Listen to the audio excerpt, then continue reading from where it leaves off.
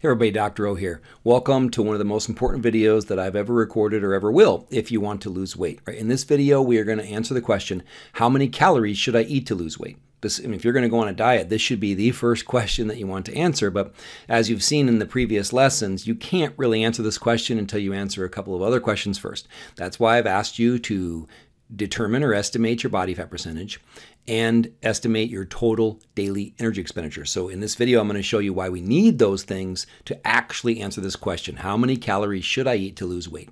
Every situation is certainly unique, but science can give us clues that give us a great place to start. And that's what I'm super excited about. I want to show you a study that actually can help us answer this question. All right, so this is the real question. How many calories can you cut before you start to lose lean tissue? I say this all the time. You're better off losing nothing than losing muscle because it's so metabolically active. What's the point of losing weight if your metabolism drops? You're going to gain the weight back and probably more. So we want to lose as much fat as possible while holding on to as much lean mass as possible. We want to be aggressive on our diet, but not too aggressive, where it starts to do more harm than good. And you will leave this video with that number for yourself. It's all based around this study. So what does the science say? A limit on the energy transfer rate from the human fat store in hypophagia. So it's kind of energy transfer rate is basically saying how much energy can your body fat provide from the human fat store, from your body fat stores in hypophagia when you're not eating to your maintenance calories. This is one of the most important studies I have ever seen as a dieter or as a teacher. It truly does allow you to know how much energy your fat can provide each day, so then you can determine how many calories you can eat or need to eat. So if my fat provides a certain number of calories, then I have to provide the rest or I'm going to lose lean tissue. It actually comes from what's known as the Minnesota starvation experiment data. They made a mathematical model after using this study here. It was called the biology of human starvation, but there was 36 volunteers. They put them on a 1,570 calorie a day diet for 6 months, and these volunteers lost 25% of their body fat. Using this data, they created the mathematical model that we're looking at here today. So let me read part of the abstract to you, and then I'll demystify it for you. A limit on the maximum energy transfer rate from the human fat store in hypophagia is deduced from experimental data of underfed subjects maintaining moderate activity levels and is found to have a value of 290 plus or minus 25 kilojoules per kilograms per day. I will translate that into calories per pound. A dietary restriction, which exceeds the limited capability of the fat store to compensate for the energy deficiency, results in an immediate decrease in the fat-free mass. That's the key. In cases of a less severe dietary deficiency, the fat-free mass will not be depleted. What this is saying is, if you know how much body fat you have, you know how much energy it can give you a day. If you make up the difference, you will lose fat without losing fat-free mass, which is lean tissue like muscle. If you do not make up the difference with the calories you're eating in a day, you will immediately start to lose fat-free mass. And we don't want to do that. We only want to lose fat. We want to hold on to our lean mass. That's the key to the entire program that I'm building. All right, so look at these numbers here. You see where I did the calculations. I converted kilojoules per kilograms per day into calories per pound per day. Ballpark, that's going to be the number 29 to 34. So every pound of fat you have on your body is going to be able to provide 29 to 34 calories per day. I usually stick with the number 30. I want to err on the side of being less aggressive because I want to help you preserve lean mass. You know, I've told you my story in multiple places. I lost 100 pounds while barely losing any lean mass, and then I actually lost 165 pounds while increasing my fat-free mass, while increasing my lean mass by 15 pounds. So using this data was one of the most critically important points. So that's why we're going to err on the side of caution. But what's so cool about this is we no longer have to guess how many calories we should be eating on a diet. Oh, should I just eat 1,200? Should I eat 1,500? You don't have to guess anymore. We're asking your body and we're going to get that answer. So I think this is going to be a huge game changer for you. I really do. All right, because that's exactly what it's allowing us to do. How aggressive can I be on a diet before I start to lose extra lean mass? Yes, you might lose some because you're carrying a smaller body around. The only downside to this strategy, though, is you do need to know how many pounds of fat are on your body, and that's why I've already asked you to determine your body fat percentage. So go back and do that if you don't know that number. So let's look at some real-world examples. So here we have a 300-pound man with 40% body fat. He would have 120 pounds of fat on his body. A 150-pound woman with 30% body fat, she would have 45 pounds of fat on her body. And a 200-pound man with 12% body fat, he would only have 24 pounds of fat on his body. So let's look at these examples one by one. So here we go back to our 300-pound man. If he has 120 pounds of fat on his body, take that number times 30. His body fat store can provide 3,600 calories per day. His maintenance calories is 2,560 calories per day.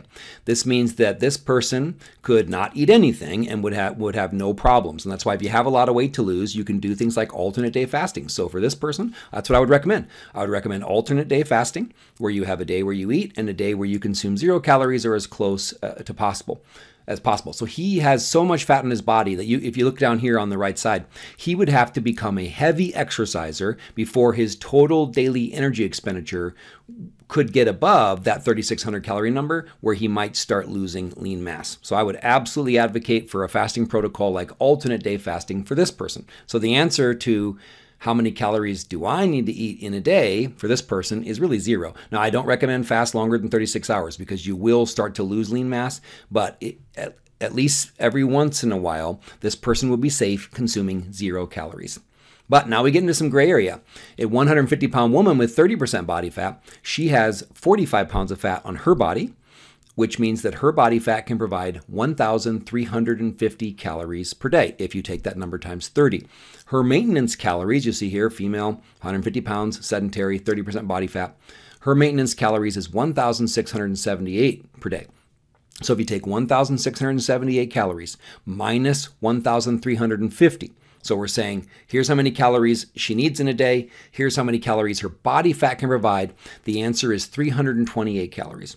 So if this person needs to make sure they're eating at least that much. Now, I'm not saying to eat 328 calories a day. That would be ridiculous.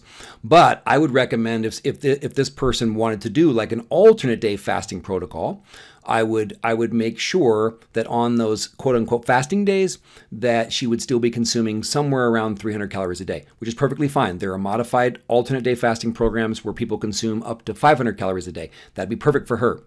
So the first person, 300 pounds, alternate day fasting is fine with 0 calories. This person, I would recommend alternate day fasting still because it would help her lose weight very quickly. But I would recommend that she had a few hundred calories a day, probably of protein, because protein is filling and also helps preserve lean mass.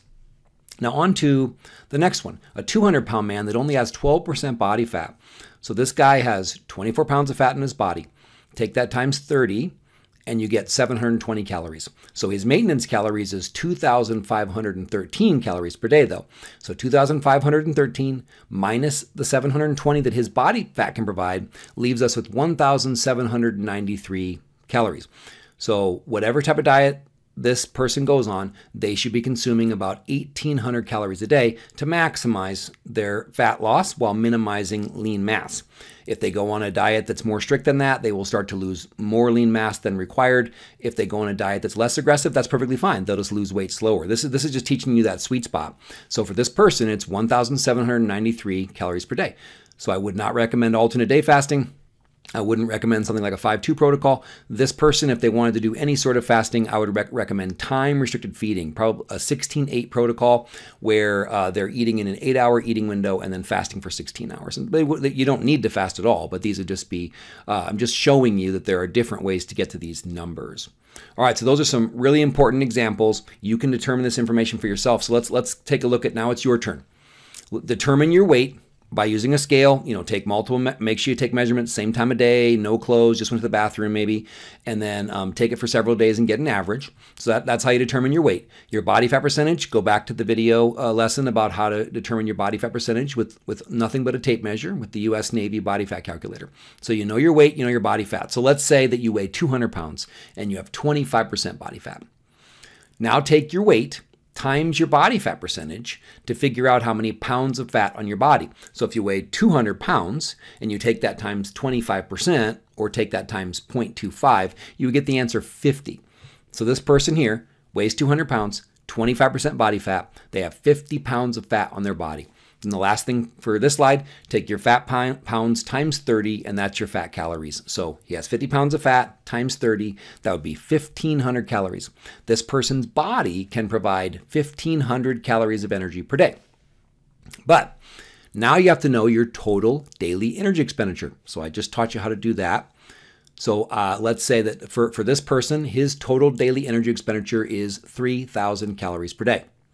So total daily energy expenditure, 3,000 calories, minus fat calories, 1,500 calories, equals the calories you should eat every day. So this fictitious person, and maybe it's similar to you, should be eating 1,500 calories a day at minimum. So like it says here, alternate day fasting is a great option if that number is 0 or a negative number. But in this situation, no. You're going to want to consume at least 1,500 calories per day to maximize fat loss while minimizing lean mass loss. I'm not saying you can't diet more strict than that, but you will lose more lean mass. I'm not saying you can diet less strict than that. If he eats 2,000 calories a day, he will still lose weight. He will just lose it more slowly. Perfectly fine. All right, so a few warnings here. These are estimates, right? So you have to play with this, and if things aren't working the way that you want, then make some changes. You can be more aggressive. You can lean on the more aggressive side if you're lifting weights, your sleep is in order, and your stress is in order. If you do the kind of things that help you hold on to lean mass, then you can be even more aggressive than this number will show you.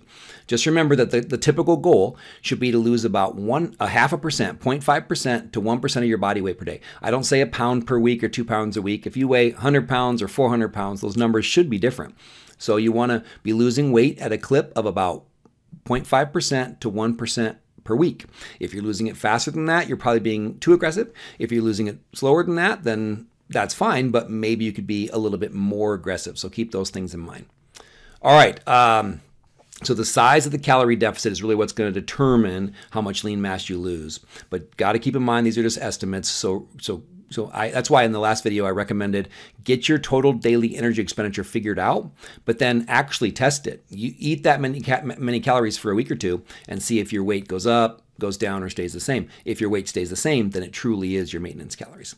All right, so this answers a critically important question. How many calories should I eat every day on a diet to maximize fat loss while minimizing lean mass loss? I truly hope this helps. Have a wonderful day. Be blessed.